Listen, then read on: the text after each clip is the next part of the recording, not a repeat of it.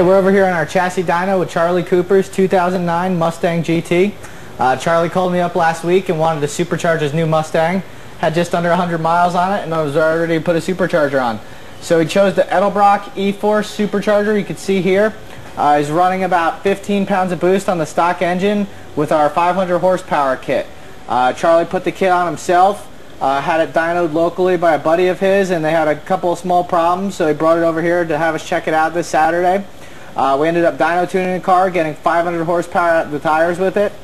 He's headed over to Englishtown right now, where he's looking to run into the 10-second zone with it. Should be very capable. He's already been 1120s at 123 miles an hour. Now that the car is fully tuned up, it's still pretty conservative for the stock engine, but on this very hot summer's day, made 500 horsepower at the tires. And he's looking for that 10-second run.